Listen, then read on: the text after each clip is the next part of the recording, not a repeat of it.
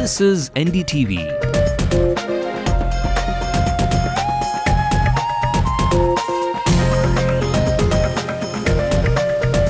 And you're watching NDTV Hindu.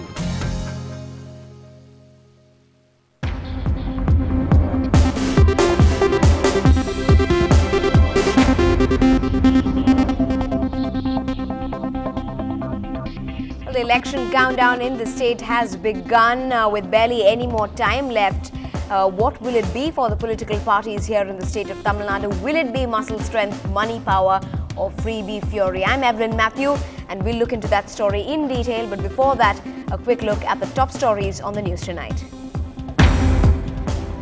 It's an early summer election for the state of Tamil Nadu. Polling will be on the 13th of April. Puducherry and Kerala also shared the dates to be the first to go into the polls.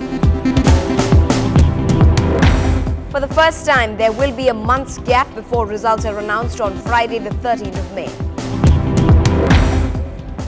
Meanwhile, the state government moves the Supreme Court, asking them to vacate the stay on Legislative Council elections for Tamil Nadu. The shutterbugs will have no show from the Spectrum King. A. Raja will now appear before the Delhi court through video conferencing. After the union budget fails to impress the common man, Karunanidhi lowers the sales tax on petrol in an election-targeted strategy.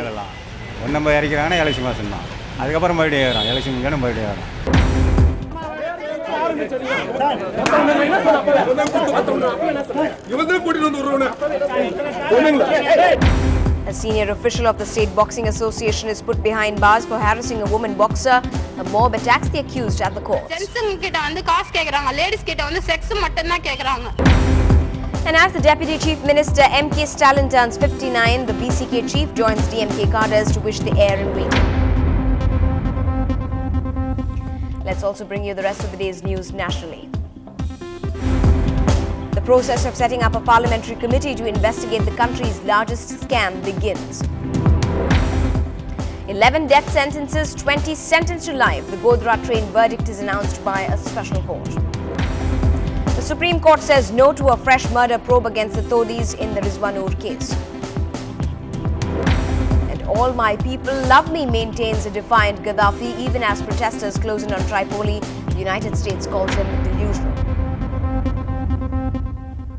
Well, our top story, the big date has been announced. Tamil Nadu will be going to the polls as early as the 13th of April, and it is going to be a single-phased elections. The Chief Election Commissioner, who made that announcement today, added that the notification date is going to be the 19th of March, and the fate then of all 4 states and 1 union territory going to the polls this year will be known on the 13th of May. While West Bengal notably will have a 6-phased polls, the model code of conduct comes into effect immediately. And in fact, this time around, overseas Indians will be allowed to vote as well.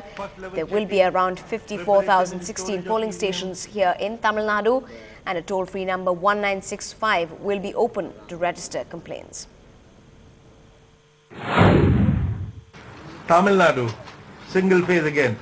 The same date for poll and same notification date, which is notification 19th March, date of poll 13th April. Puducherry again single phase, same date as Tamil Nadu and Kerala, which is notification 19th March, date of poll 13th April. Well, we here at NDTV Hindu with our reporters Peer Muhammad and Ashmit Kumar spoke about whether the 13th of April and May turn out to be lucky or unlucky for the state and the leaders of the political parties of the state. Executive editor Sanjay Pinto also adds that the summer of 2011 will prove to be quite a hot one. This is the first time in the history of Tamil Nadu, I think, that there will be such a big gap, or a month exactly, between the date of polling and the date of counting. Now, parties have not yet, they have identified their allies, they have not yet actually signed seat sharing agreements with all of them. Ms. Jayalalitha has allotted a few seats to small marginal players, but of course the big players, DMDK, MDMK, they are yet to actually sign that seat sharing pact. Again, in the DMK camp, the Congress and Mr. Karunanidhi are yet to ink that deal. They've had 2 rounds of talks which have been inconclusive. Again, this demand for power sharing, the Congress wanting a larger share of the electoral pie this time around. not very happy with the fact that Mr. Karunanidhi has gone ahead and given the PMK, actually signed a deal with the PMK, giving them 31 seats, the same that they had contested the last time around. Again, also signing up that deal, giving 10 seats to the VCK. So parties now will have to, both sides of the divide, the AIADMK-led front and the DMK-led front will have to really, have sprint virtually and get the seat sharing talks, in progress and get them out of the way. AIADMK's deal with the DMDK is likely to be sealed by this week, according to the sources in the AIADMK and the DMDK. They say maybe tomorrow or on Friday they will be, because they are looking for an auspicious date when they can finalize the deal. Today being one of the inauspicious days, they did not come together to sign the deal, but this week the AIADMK and the DMDK will be signing the deal according to top sources. Also, the other factor that they will. What about number 13? Lucky or unlucky for that front? That's again in Western terminology, it's an inauspicious day, but in AIADMK and DMDK's terminology, you have to see what they are thinking about it. They haven't reacted to it yet. Because it's both the date of polling as well as the date of counting that really matters. But again, on a more serious note, the campaign issue this time really, I mean, is it going to be corruption mainly? I know the AIADMK has been going to the common man. There have been a slew of, a spectrum of protests on corruption led by the AIADMK or virtually almost every district. They've also, Ms. Jayalalitha has tried to, in fact, simplify, this complicated spectrum jargon, holding this, for instance, the AIADMK unit in Kumbakonam held that Kolam contest with 2G, where they wrote 1.76 lakh crore and so on and so forth. Again, the strategy seems to be to not call it spectrum or 2G, but to just call it cell phone scam. Also, Ms. Jayalalitha has reached out to various sections this time around. She's also gone to Kanyakumari for Christmas celebrations. So what do you think is going to be the big election issue, the theme of this particular election? Yeah, definitely the family rule. They are hopping on two issues. One is the family rule, particularly the opposition, both Vijaykanth and Jayalalitha are hopping on the family rule, and also the corruption, biggest corruption in independent India. That is the slogan they are going to raise. Who do you want to choose, the most corrupt regime or the other one? Peer Mohammed there making the valid point about corruption, about dynastic politics there, the family rule. What about freebies? Because to give the DMK credit, they have rolled out a slew, it's soap opera of a different sort here. Even today there was this announcement there about petrol and about the subsidy. So clearly, how much of a dent do you think the DMK's freebie culture, as it were, will actually tilt the scales or help them in this election? Facing, as they are, anti-incumbency and also the ghost of 2G, which is well and truly there to haunt them. Well, Sanjay, you put it there pretty appropriately, soap opera. That's what the DMK seems to be banking on. Now, again, they have, as you mentioned, again, a slew of sops in store for the Aam Aadmi. The finance minister may have given them the miss, but the DMK and the chief minister are definitely no mood to miss out on the Aam Aadmi, because they definitely see this.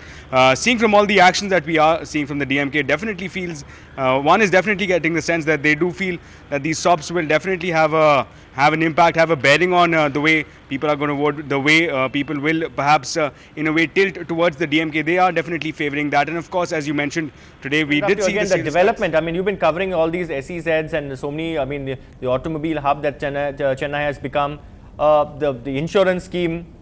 A lot of people believe, at least, what we've observed, at least in corporate hospitals, gone are the days when the lower middle class people will not really be able to set foot into a corporate hospital. Today, that seems to be a sign of empowerment, where you have very ordinary citizens going and availing treatment, the best treatment at corporate hospitals, thanks to the Kalaignar insurance scheme, also the housing scheme.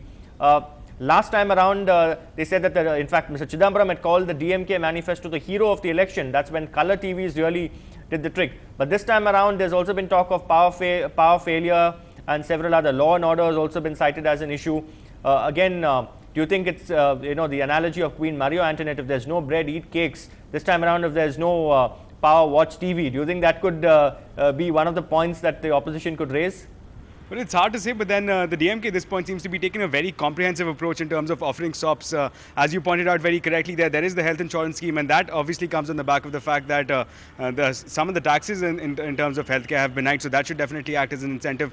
Also the fact that today we saw petrol. Now petrol in the run-up to the budget we saw was a very prime concern. So today the prices were slashed, and in fact we are also getting just reports just a few minutes back that only a few minutes before S.Y. Qureshi made the statement about the election dates, did the government give a nod for another set of 17 road projects, in fact, which have been given the go-ahead. So again, a lot of favors, a lot of SOPs have actually been pulled through here to actually attract votes this time. The caste factor.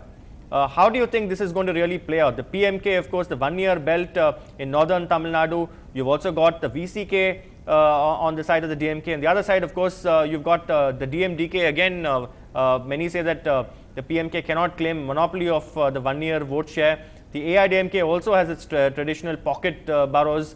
How do you see the caste factor really playing out as the parties' respective fronts stand, given the way the alliances have been cobbled up? Yes, last in 2006, the factor is that the VCK was with the AIDMK, and that is why the vote split on both the sides. It was a divided verdict. Now that the PMK and VCK are in the DMK camp, it is going to be advantage DMK in northern districts. But given the kind of support Vijay Gandhi enjoys in the northern districts, it is going to be quite challenging. So it will be a balanced, equally balanced camps on both the sides. It is going to be a tough fight on both the sides. You're watching the news tonight on NDTV Hindu. Up ahead, it's going to be a no-show for the paparazzi when A. Raja will be asked questions by the Delhi court. So why is he shied away? Find out when we come back.